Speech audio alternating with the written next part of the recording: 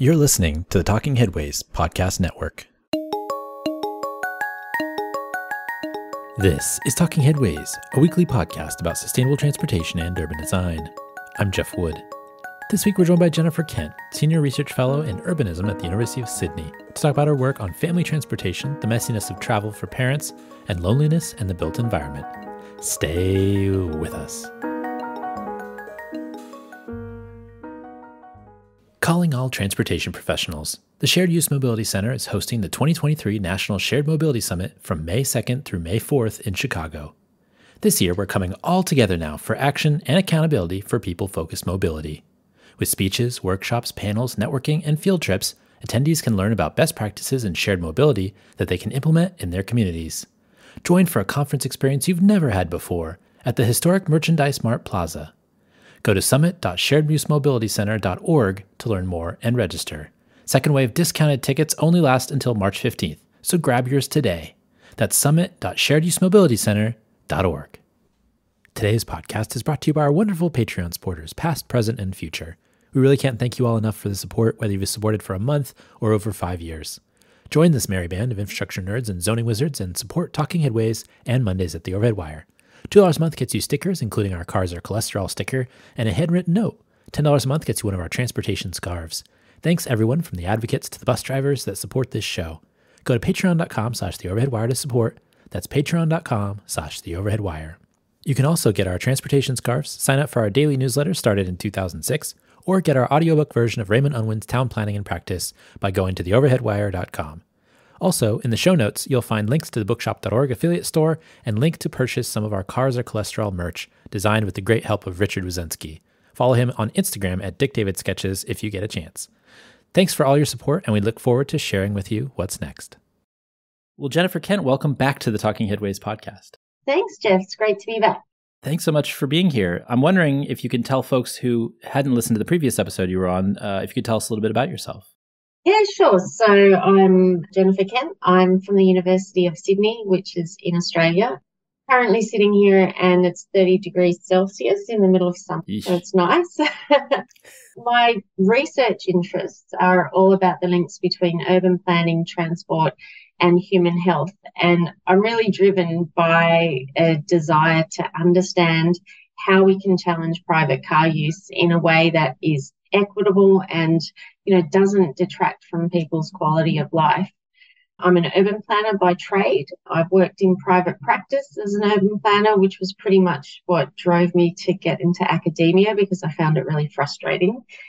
And aside from that, personally speaking, I'm pretty obsessed with dash hounds. If that means anything to anybody, they're sausage dogs. Yeah, that's me. Nice. I'm curious, how did you get to be interested in it? You call them dash hounds? Yeah. Okay. I mean, I don't know. I've heard dachshund, so I know exactly what you're talking about, the little wiener dogs. But I'm curious how you get into dachshund or dash hounds. Great question. I don't know how anybody gets into them, but whoever is into them, it always seems to become a bit of an obsession because they are a breed of their own. They're just so sassy and so much personality in such a little dog. I think I first became interested in them because one of my really good friends said to me, if I was going to be an animal, I would definitely be a dachshund. And she's a really good friend and I really like her. And that made me think, well, if she wants to be a dachshund, then I suppose they must be a good breed. So that's what got me into them. And once you're into them, you can't get out of them. It becomes an obsession. I totally understand. At some point, I think we'll get a dog, but not at the moment. The kiddo is too young, but at some point. Yeah. Dachshunds do not have the ability to conceptualize the fact that they are anything less than a human. And I think that welcoming of my son, who's now 3 years old, I think my dachshund is still kind of getting over that there is another sort of child in the house. So as a heads up, another important being. She just doesn't realize that she is anything less. It's amazing. Well, that's actually related to what we chatted about on episode 342. And we talked about pets and transportation and all those things and how they impact travel behavior, specifically dogs. Mm-hmm. I'm also wondering how you've been over the last 2 years since we've chatted. I mean, we chatted in the middle of the pandemic. It was 2021 or so. I'm guessing a little bit's happened since then in terms of your research and what you've been working on. Yeah, absolutely. I mean, I've sort of shifted from dogs to looking to looking at the way families travel, kind of taking all the things that I was sort of working through with the dogs on transport and applying that to, I guess, a more universal experience, looking at the way that parents travel with their children, the way that parents use transport to facilitate the parenting task.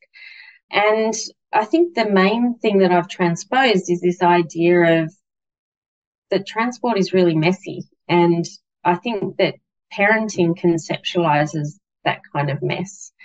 And my theory of looking at parents is that, look, if we can get parents out of private cars, that is going to be one of the key groups to be able to accommodate with alternative transport.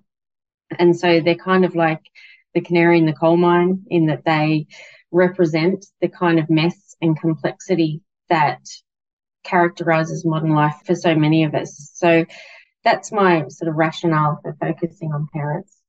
And in doing that, I've become really interested in the idea of it was sort of brought up by your previous episode with Greg Schill and Jonathan Levine, how they were talking about this idea of accessibility, that we should be looking at transport as facilitating access rather than transport as a practice in itself. And I've been taking that one step further and thinking, well, we should be looking at transport as facilitating practices. So when we're driving a car, we're not, for example, driving a car to access a destination. We're actually driving a car to perform a practice, whether that practice is the practice of shopping, dropping a child to school, so the practice of educating your child, going to visit family and friends. If we look at it like that, if we take it sort of a level deeper even than the access conceptualization, we start to realize that it's not just a matter of providing people with access to specific destinations, it's about providing people with access to the practices that they want to perform. And I think that really brings to the fore this idea that people do want choice. They don't want to just have a supermarket within walking distance. They want to have the supermarket that they want to go to within walking distance.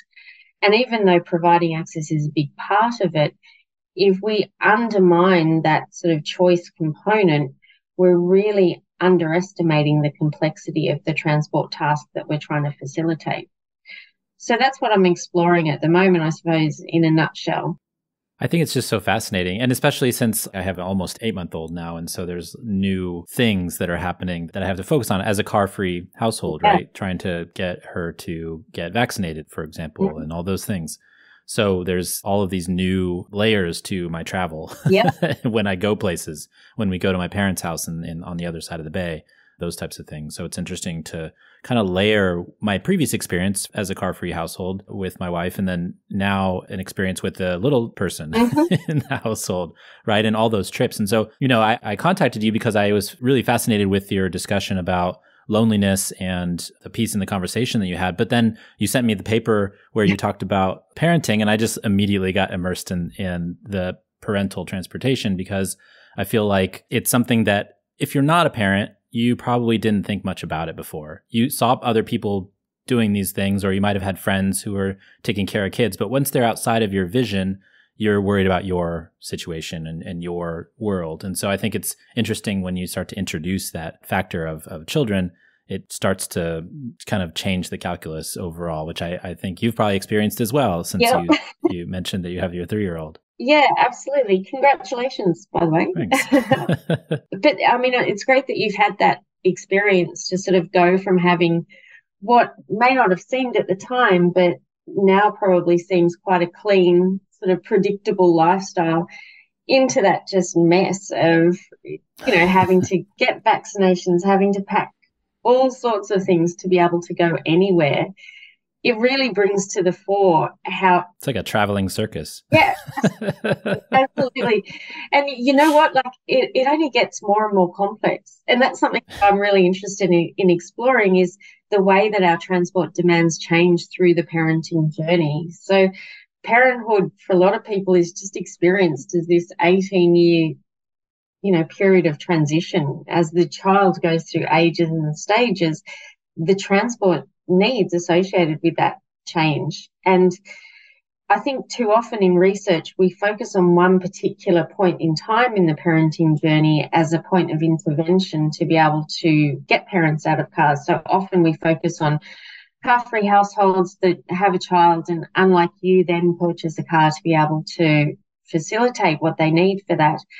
But it's actually, there's a lot of points of intervention where a car-free household might be likely to go, oh, look, we're really going to need to have a car to do this. So one of those points is when kids start primary school, elementary school in the US, and they start to do all these extracurricular after-school activities, which is really hard to facilitate that if you don't have a car, unless you're living in a really transit-rich, dense neighbourhood where those activities are not dispersed all over the city. So there's all these sorts of different stages where your transport needs are chopping and changing. And I think what I've found is that in so many ways, the private car really orders that mess for parents. So as you know, the entry into parenthood is a really daunting experience. And so many people, I think, that's when they're really craving this sort of sense of security and privacy and autonomy and flexibility and safety that a private car can bring. So it really is a sticky space when we're talking about trying to get parents out of cars, I think. You had a quote in here that I think was really fascinating in the paper. In essence, families are messy. They have messy conversations, messy interactions, and messy ways of using time and space. In so many ways, the private car orders this mess such that it does not spill into the public realm of a train carriage, footpath, or vehicle shared with other families. And I was thinking about that because I think, when you go places with a kid, or if you've even been on like an airplane and you're sitting next to someone with a kid, if you're a parent already, you probably have the sympathy. If you're not a parent already, you have this begrudging, oh my gosh, I have to sit next to this kid. Yeah. And the same with restaurants and things like that. There's people who don't want, children to be allowed in restaurants and stuff like that. So you kind of get shamed almost into trying to keep all that internal, right? All of that messiness internal so that you're not bothering other people. I mean, I don't like bothering other people. I'm sure you don't like bothering other people. Yeah. But sometimes a young child or a toddler, they don't care. They don't have that sense of shame yet. And so focusing on thinking about transport from that perspective, I think is really fascinating, from that messiness, but also kind of I'm using the word shame, but I hope that kind of conveys what I'm trying to get across. No, I think it does. I mean, if it's not shame, then maybe it's just a desire not to impinge on other people.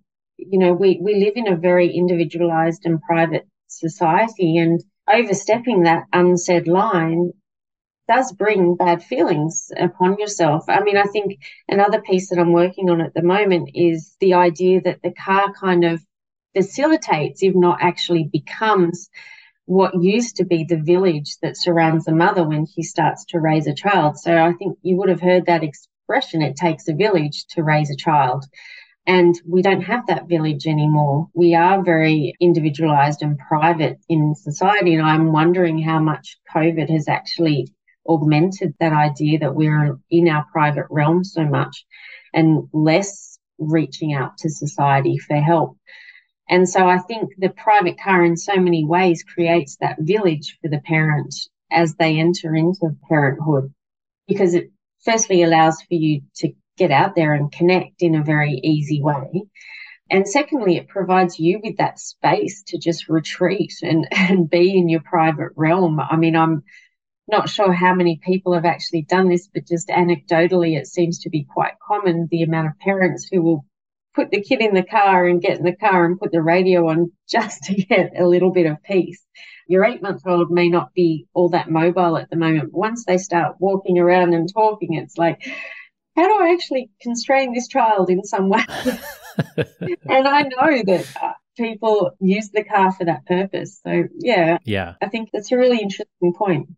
Well, so I want to talk about the areas of familial travel. Well, first I want to say, I think this is really interesting. A research paper that you cited said the presence of children is a bigger determining factor of car ownership than socioeconomic status, density, or other factors, which I had no idea that was something that, but it makes sense, right? Because it seems to be that a person with a child equals a person with a car because of all of these obligations that they have, and they feel like they can't be car-free or tackle transport that way.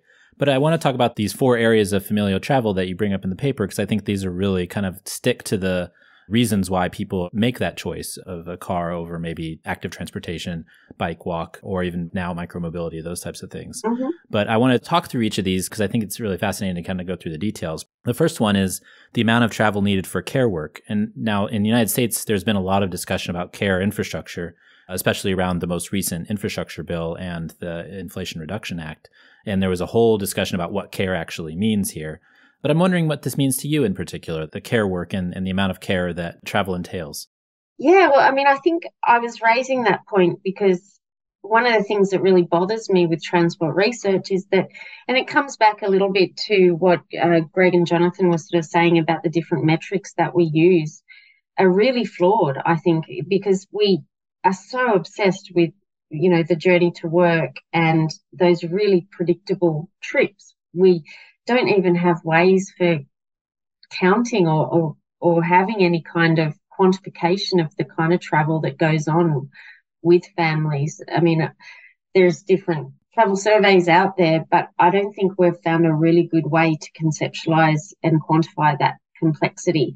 So that was the first reason I was sort of focusing on that idea of care as a determinant of travel. But there's something even deeper, I think, about the way that the moral sort of obligation to care for your child or to care for significant others determines our travel choices. And there's this idea in philosophy and in ethics about the partiality of care. And that's just basically that idea that it's totally morally and ethically sanctioned in our society to prioritize the care of your kin over those of others. And I find it interesting the way that parents very definitely do that. I mean, there's that old story, I can't remember the exact philosopher that first brought it up, that if there's two children drowning in a lake, you're totally ethically sanctioned to save your own child over the other child. And when we think about that in the context of private car use, you may have very strong values and beliefs around contributing to the greater good of society, having a lot of care about mitigating climate change and so forth, and increasing equity of access across the city. But when it comes to caring for your child, those things seem to go out the window. All you're interested in, or what you become interested in, is providing a safe, comfortable, convivial space for your child and providing your child with access to the opportunities that all the other children have. And if that means having a car, then that's what you'll do. So that was the other reason I was really interested in care as a determinant of travel. There's the complexity, but there's also that moral, ethical kind of obligation that parenting brings with it. The second one is messy trips of modern life and craving predictability. And so I'm thinking, we talked about the messiness, but why is predictability so important? I mean, maybe it's a good space probably for me to acknowledge my own position and my own bias that comes from being a parent and being a mother and having the experience of just the chaos that is raising a tiny human. And also the bias that I have in being a person who craves order and predictability. So obviously that is a personal thing, but I think it is a fairly universal experience in the vulnerability of parenthood. And I think I use the term exquisite vulnerability because it is a very vulnerable time in your life, albeit a really precious time, when you just need to cling on to any kind of order that you can. I think that although it's a personal experience, I think it's a common experience in parenting. The other thing is that we know from the research that children thrive with routine and with predictability as well. So we are taught that as parents that we need to provide that predictable environment for our children.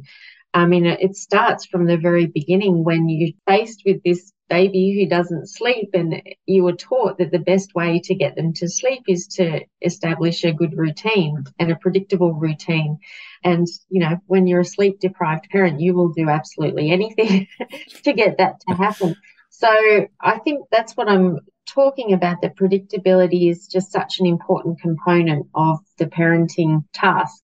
Yeah, especially from a transport perspective, right? You want to know exactly, when you're going somewhere, how much time it takes. If you have a schedule to keep the kid on, like a sleep schedule or a feeding schedule or anything like that, any deviation from that norm that you've created makes it harder. And so in the way that we've built our built environment, oftentimes if you don't live in a transit-oriented neighborhood or a walkable neighborhood, that predictability goes out the window if there's a 30-minute bus line near your house and it ends up being 45 minutes because of some scheduling thing or something happens to the bus bunching or something along those lines. And so that predictability is, I think it's not just a familial thing. It's generally why people are, they'll take the car because we've created a situation where the car is more predictable versus public transport or other modes that might be more friendly to the environment or society as a whole. Yeah, absolutely. I mean, when we think about it, some earlier work that I did used the concept of ontological security. So that's basically just this idea that we have this desperate need to feel secure in our lives. And autonomy is a big component of that. And, you can go back to more psychological conceptualizations like Maslow's hierarchy of needs, where self-actualization and autonomy are actually a really innate human need. And I think that predictability is a big part of that because it's very difficult to be autonomous in any way if you don't know what's going on. And regardless of whether that don't know what's going on is, from the desperate side of not knowing where your next meal is going to come to the more subtle kind of not being able to schedule your time in an autonomous way. In so many places and in so many ways, the private car gives that kind of power to people. And it's very easy, I think, for transport planners to think, well, no, that's just sort of fuzzy psychological stuff. We should be able to override that with structural provision or people should be able to sort of deal with that in some way with these aspirations for the greater good. But when it comes to actually challenging that, it's actually challenging something that's quite deep within us that we need to start to engage with as transport planners if we're going to be serious about challenging the private car, I think. Yeah, for sure. The third thing is the spatial attributes of familiar trips are not linear. And I think, if you've ever tried to do some trip chaining or anything like that, and you found that the place that you want to go to is more of a triangle than a straight line in terms of going multiple places, you realize that it might be easier if you can take a vehicle that is not on the one route that you're trying to get all your trips in. So I think that's fascinating as well. Transit lines are linear, corridors are linear, trip chaining often isn't. So why are these spatial considerations important in this conversation specifically? Yeah, well, I think it comes back to this idea of mess and complexity. I mean, it's really rare that you do have those linear sort of journeys when you're a family, basically because you're not just accommodating one person's linear, drive or linear, what they're trying to accomplish. You're accommodating 3 people if you've got one child and you're living in a partnership. 4, with the more children that you have, the more complex that becomes. So we've got to think of these sort of constellations of transport and demands and timetables and routines that needs to be accommodated. And that's where it starts to get really complex. I'm actually just working on a paper at the moment with Alexa Delbos from Monash University about the way that working from home tidies up some of this mess for families. And we start out by just articulating the sheer complexity of familial routines and familial transport demands. And we did interviews with 30 families. What we're trying to demonstrate is the way that complexity gets dealt with and gets negotiated on a really, daily, sometimes hourly level for families determines the way that they will travel, the way that working from home will be appreciated and so forth. So I think that if we can start to think about trips as less linear, we can start to sort of put some of those challenges in place. I think, though, it also comes back to the idea that in transport research, we've been so obsessed with wanting to model things, with wanting to place some kind of order over what is a really messy realm, that we've simplified the trips rather than complicating the way that we look at them. And it's very sort of alluring and seductive to kind of think about the travelling public as being, quite simple in their lifestyles, but it's obviously not working in the way that we want people to transition. And I think we've really got to really knock ourselves out of that way of thinking. We're getting there, I think. I mean, that whole push towards conceptualizing accessibility is a big component of it, but we need to go deeper still, I think, in the long term if we're going to do the change that needs to happen. And the fourth one is the transitory nature of childhood. Children growing up and getting more abilities, which may or may not mean less or more travel for them or independent travel for them, the changing grades, going to different schools, those types of things. And so, through the 18-year journey that you described earlier, there's sub-journeys in the 18 years, right? And so those sub-journeys have different transport needs as you move through the life of a child. Yeah, absolutely. And I think that's a really interesting thing to dig deeper into, because often there's research on mobility biographies and so forth, but that's always really long-term stuff. And we like to think that once a person has made a decision about the way they will travel, that will be ingrained and entrenched. But with families, that changes from, year to year, week to week, day to day, like I said before, hour to hour sometimes. And so at every stage of that, we need to be pushing for the sustainable transport option over the private car. And that, again, just is such a complex task to be able to do that. One thing I'm really interested in is the way that the car sort of becomes entrenched in family life because it was relevant for one particular aspect. So, a family might have been able to be car free, like I was saying before, up until the child hits that period of time when they're interested in extracurricular activities. They've got family, they've got friends all over the place that they want to visit. So the car becomes more important. And what I think happens is, because the car is such a useful tool, it becomes entrenched in the family's routine, even after that period where the child is dependent on the car for mobility. So the child may become more independent, but the car stays in the family because it's become such an important tool in the way that family works. And then even when the child may move out of home, the couple finds themselves more car dependent than what they were before parenthood, because they've got used to the autonomy and the flexibility and so forth that the car can bring them. So again, there's all these sort of intervention points that I don't think we really take account of when we're thinking about the way that people might travel throughout their entire lives. That's so interesting, because as you were talking about that, I'm just thinking about the sunk cost of a car, right? You purchase a vehicle, whether it's a used one or a new one, it's a significant investment, $10,000 to $20,000 to $30,000, and maybe even more, depending, on your station in life and how much you feel like you can afford it. And then as you go through those stages where you actually did need it, you actually find yourself maybe using it for other things that it's there, so you use it for it. But maybe you didn't do that before, like you said. I just think that's interesting as an inflection point for determining whether you can use sustainable transportation or not, or whether you will, or your choice to.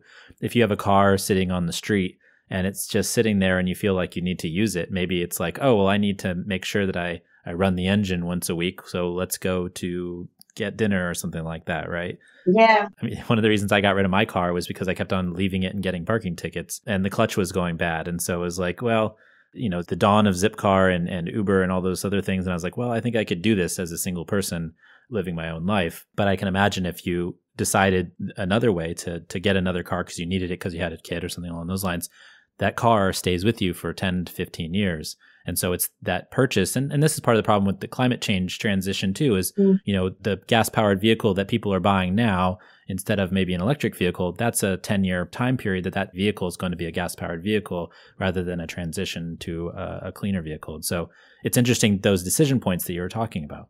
Yeah, absolutely. I mean, a couple of things sort of come up for me as you were talking. I think where the car sits there and so you feel like you need to use it, or the car sits there and you get really accustomed to the autonomy that it can bring, and you kind of lose your skills of being able to plan a little bit ahead that, more sustainable transport might require. I think that's why car sharing schemes work so well, is because it makes every single trip a real decision point, not just something that becomes automated or out of habit. And that's a lot to do with the success in car sharing and reducing VKT or VMT and reducing car ownership. The other thing that came to mind, though, there's this sociologist, Margaret Archer, who thinks that this concept of transitions to sustainability through that temporal sort of a lens. And she's got this great quote, and I can't sort of roll it off off the top of my head, but it's sort of saying that we can sit here planning for an outcome that we're after, well, all the way putting in policies that are actually doing the exact opposite thing. And it just draws out that idea that there's this temporal lag, I think, of the way that we think about climate change, the way that we think about other aspects of sustainability, and the policies that we're actually putting in place, or the practices on a personal level that we're actually doing. And I worry about that because we're running out of time. Mm-hmm. We need to start getting things happening sooner. But this nature of the temporal lag, these investments that are, 15 years, like you say, of cementing you into a certain way of traveling, become really costly when you think about it in that way. Yeah.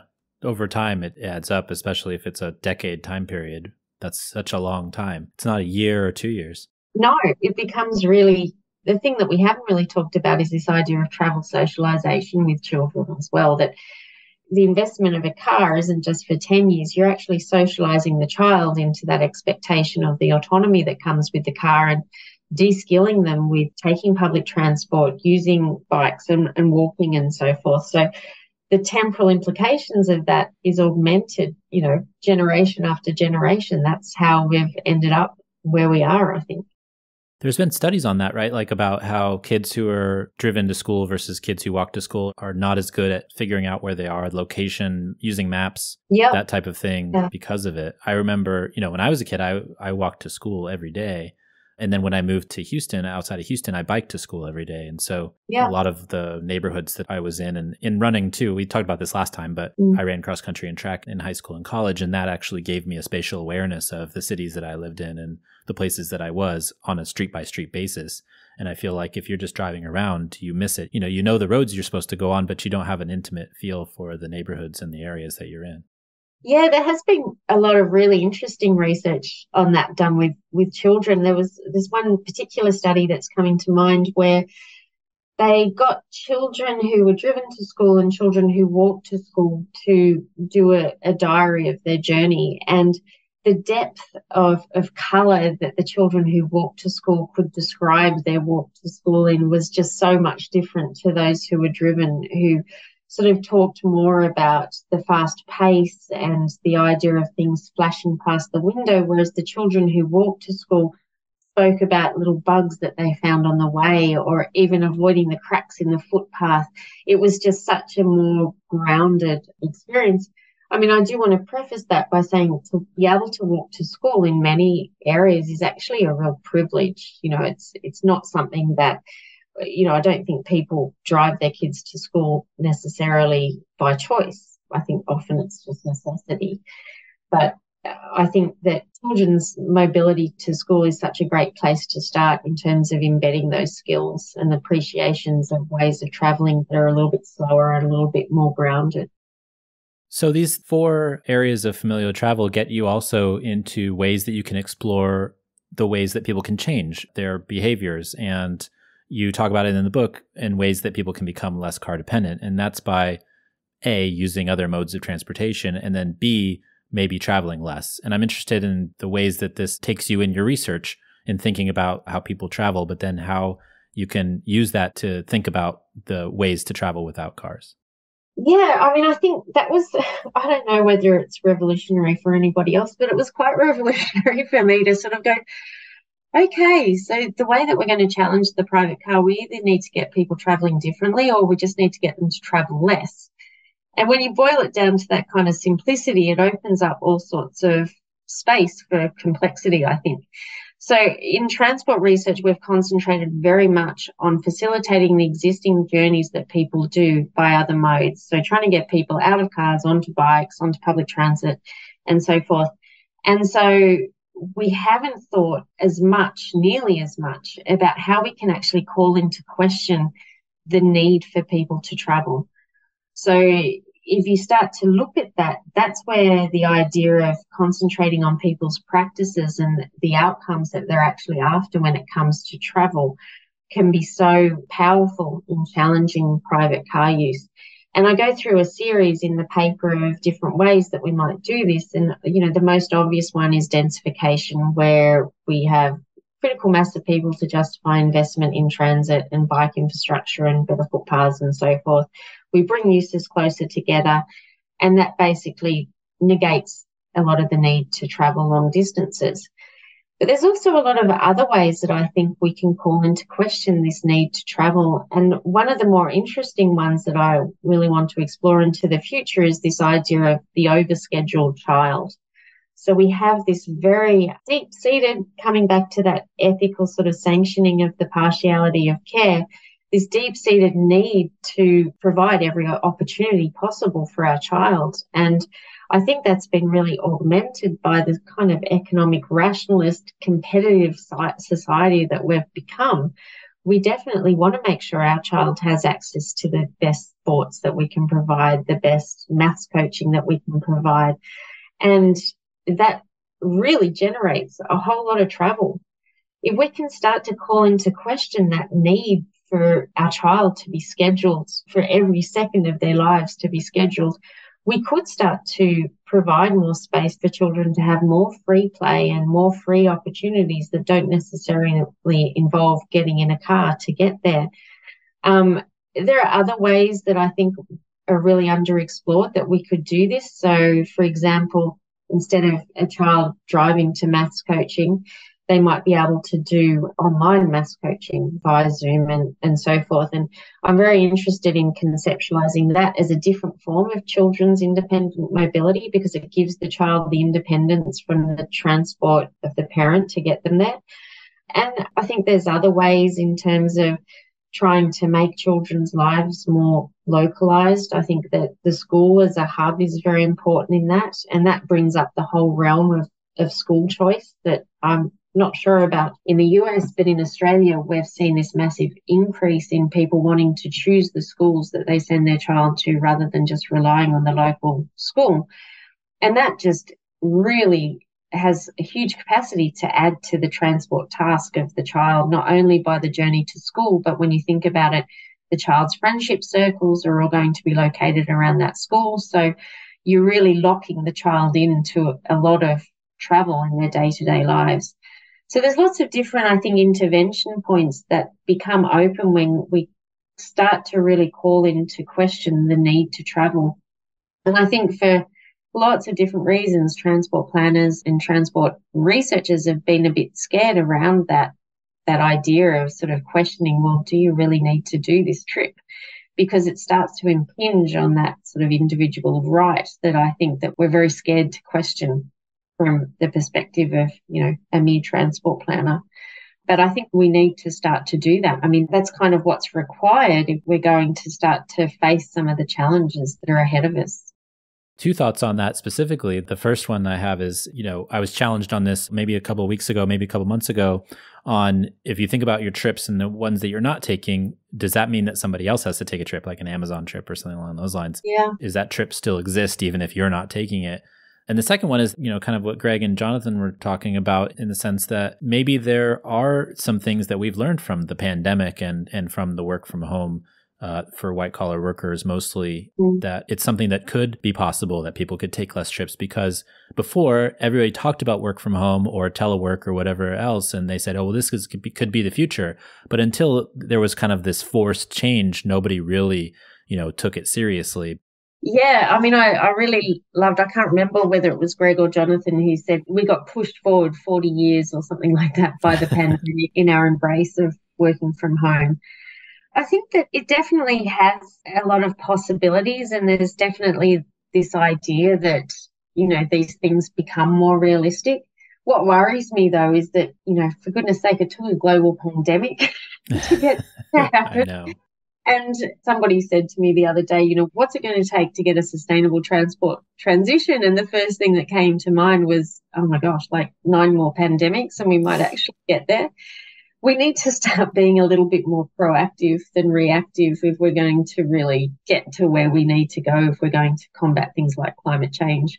I think it's so interesting that that is what it took to just get what should have been a really incremental sort of smaller change. Like you said, we've been talking about it for years. It took that to get us to actually do it. It amazes me.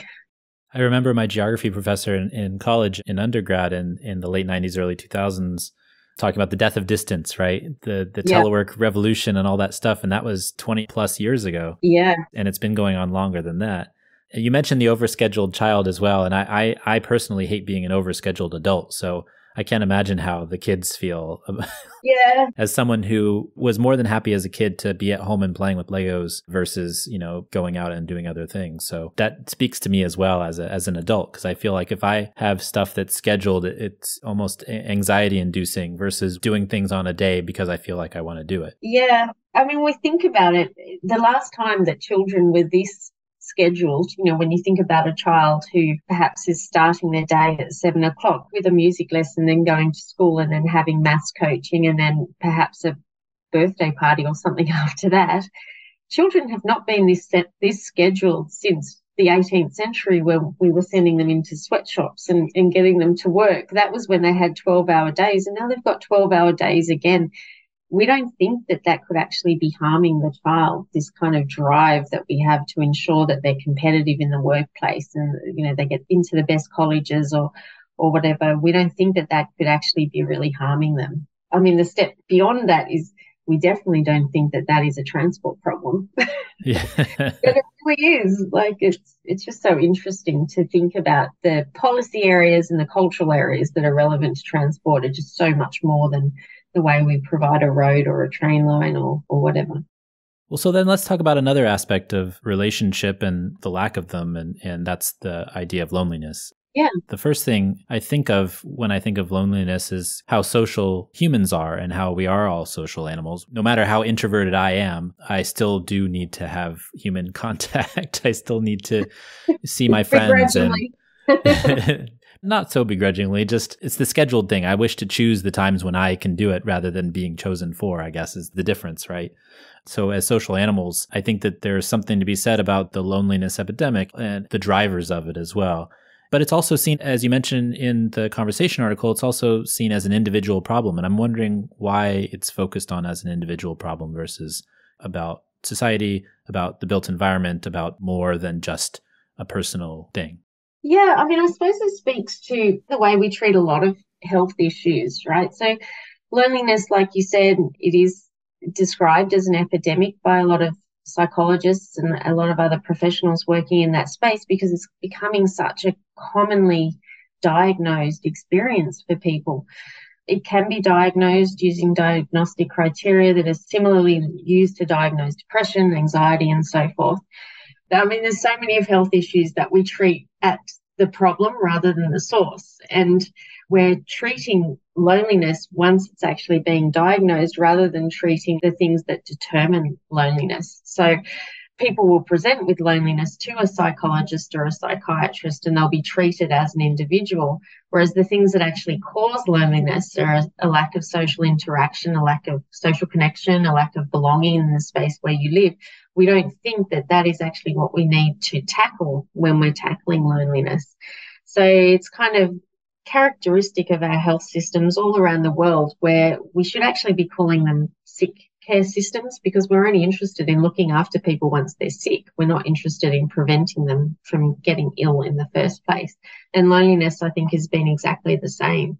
It reminds me of a discussion I had with Dr. Mindy Fullilove, where she was talking about, she wrote a book called Root Shock, which is basically about people who leave communities and they totally kind of lose their footing because the community was the place where they were the most centered, where they were themselves, where they had the connections to the neighborhood, to the family.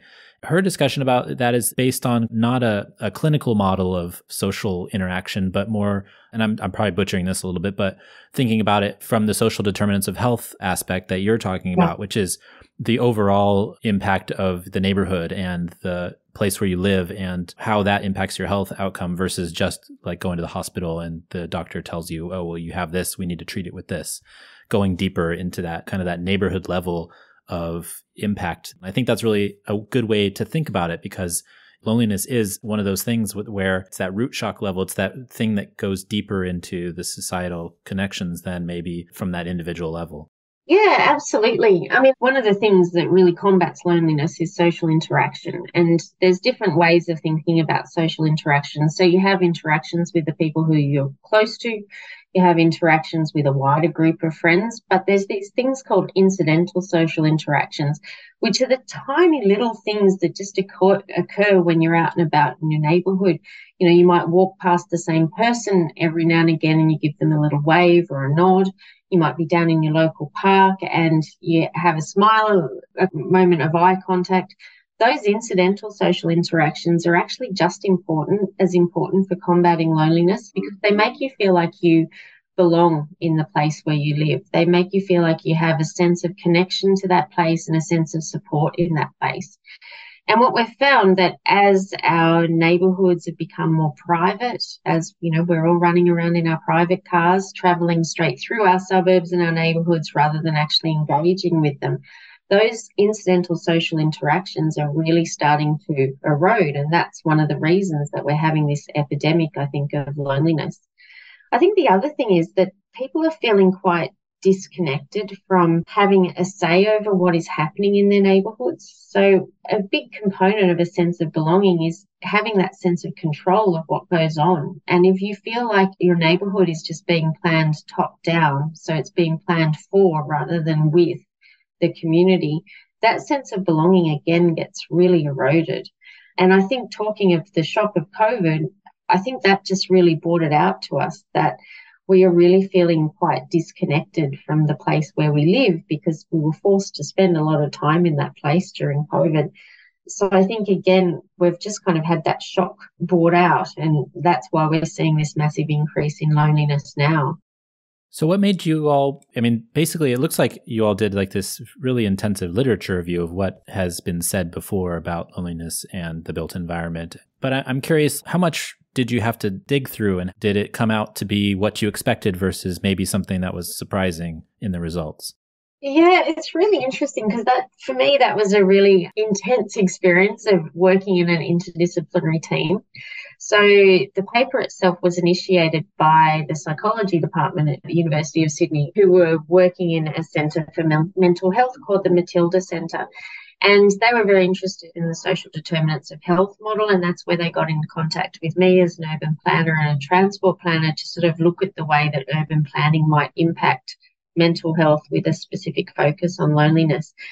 So, I mean, I say it was such an intensely interdisciplinary experience of working as a team, because we came to the table and found that we had totally different definitions of really basic things. Like you mentioned, the definition of the built environment that we used in the paper, that took days and days and days of working, or months, to really narrow down that definition.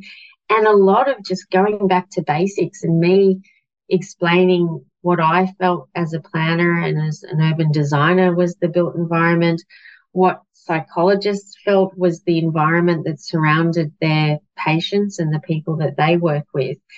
And it was a really deep experience of trying to unpick some of that complexity and some of the misunderstandings that I think so often characterize our research. And it was only when we really sat down and started to work through that those things came out.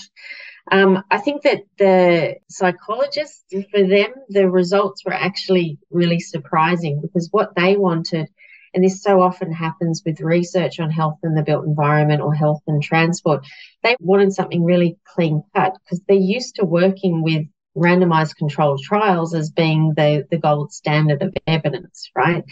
Whereas urban planners, we're used to sort of saying, oh, yeah, well, this kind of will work. And then we've got to take into account politics and regulation and engineering and so forth. So we're a lot more accustomed to working with something a little bit messier.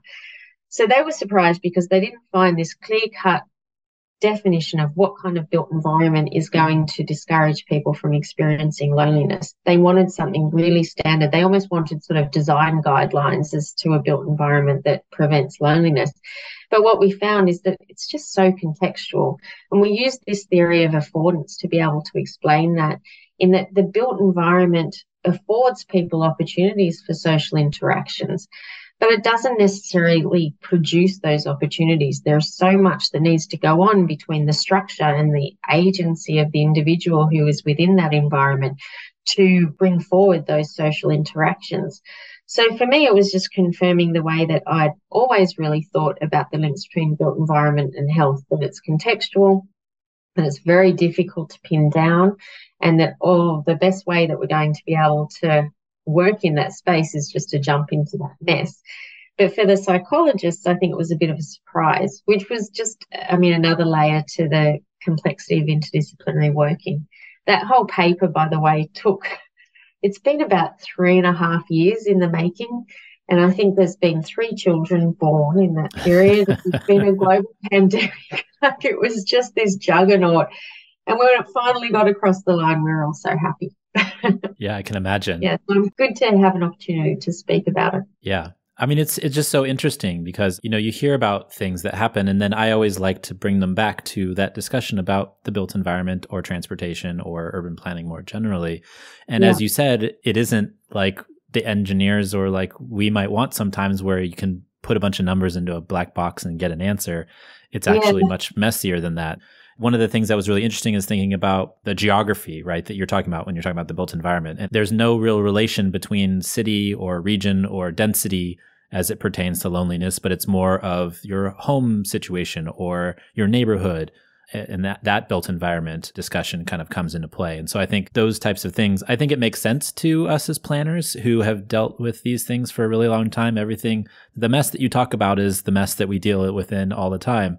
Yeah. But I think it's really interesting also to start to think, is there a connection between these things and whether it is an individual's responsibility to take advantage of the built environment that it's afforded to them. If you live in New York City and you're lonely, there's opportunities to go out or go to museums or whatever it is, but you can't make people do something that they maybe don't want to do or they are not up for, or there's other circumstances. So I think that's just a really interesting wrinkle. The other interesting wrinkle for me was thinking about the home and how some of the specific findings from the review. So if your home is too small, and we have this real fascination now with tiny houses and micro apartments and those types of things, if your home is too small, you might not feel like you can invite people over to, have a drink or have dinner, large groups, those types of things. Also, if you're a renter, you may not be comfortable decorating your place. For me personally, I've decorated my rooms ever since I lived at home. I had no white space on my wall at home. It drove my parents mad, probably because of all the push pins that were in the wall. Yeah. But even you can see behind me, I have maps and I have, transit paraphernalia and I have other things. So decorating my space is really important. And so I think that's interesting too, in that if somebody feels like they can't make a space their own, that makes them feel less connected and maybe a little bit more lonely. And so those types of things I think were interesting findings that came out of the report. Yeah, I think we probably don't place enough emphasis in the literature and the research on health and the built environment. We probably don't place enough emphasis on the actual home environment. There are architects working in that space, but just that idea of being able to personalize your own space, again, it comes back to that sense of belonging and that sense of permanency that people, I think, need to feel like they are okay in a space. That idea of inviting people over for dinner, I think, brings up a really interesting point where we're constantly in tension as people between having this desire for privacy, but also this overwhelming desire for connection. And that in itself, I think that comes back to the private car as well, is we want to connect with people and we want to be in the public realm, but we also want those opportunities to be able to retreat and be within our own private realm.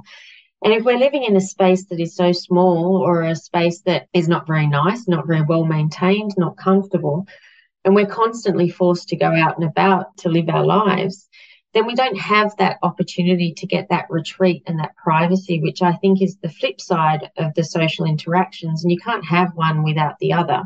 You can't be forced into constantly having to interact because you're not comfortable at home. Likewise, you can't be forced into sort of living in your private domain. They both need each other for people to thrive. So I think it's a really interesting concept, looking at the intricacies of the built environment. So what's next? What's the next research focus for you? You have the loneliness research, the familial travel. I imagine they'll come together as a force together at some point. Well, I suppose because my research all looks at those 3 points of transport, health, built environment. So I'm constantly flipping between those 3 things. And I guess the health and built environment was what came out with the loneliness piece. I am more concentrating on that family travel aspect, and that's what I'm going to be taking into the future. This year I'm doing this massive swathe, I don't know how I'm going to get through it, of interviews with parents at all different stages of the parenting journey and with all different contexts, just to try and unpick some of that complexity a little bit more. I'm also working with a researcher from Swansea University on this concept of motor normativity. He was on a podcast, the War on Cars podcast recently.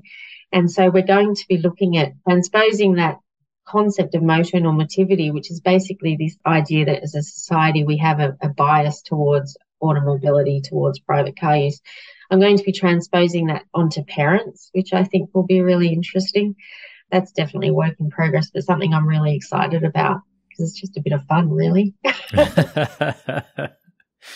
Oh, well, all your work sounds fun. That's why we keep having you back on the show, because it's so fascinating, all the stuff that you're doing. Oh, thank you. That means a lot. Thanks. Where can folks find your work if they want to get copies of the papers or find out more about what you're doing? Good question, Jeff. I'm really hopeless with social media and I need to get better.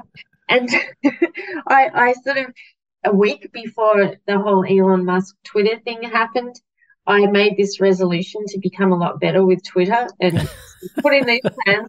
And then that happened and now I'm a bit lost. So I still have my Twitter account at Jennifer Lee Kent and I still do tweet things. But I also regularly try to publish whatever I do in scholarly papers. I always try to put a complimentary piece in the conversation. So that's another way to keep track of what I'm doing. Or people can just email me. If you look up Jennifer Lee Kent, University of Sydney, you'll definitely find my email address, and I'm more than willing to hear from people who are interested in my work or interested in similar topics. So definitely open to hearing from folks.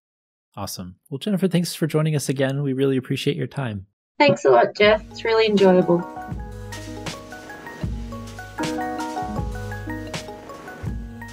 And thanks for joining us. The Talking Headways podcast is a project of The Overhead Wire and published first at Streetsblog USA. Thanks to our wonderful Patreon supporters for sponsoring this week's show and Mondays at The Overhead Wire. Find us at patreon.com/TheOverheadWire. And you can sign up for our 16-year-old newsletter at TheOverheadWire.com. And you can also listen to our show on your podcatcher of choice, including Spotify, Stitcher, SoundCloud, iHeartRadio, and Apple Podcasts. And if you can't find it there, you can always find its original home at usa.streetsblog.org. We'll see you next time at Talking Headways.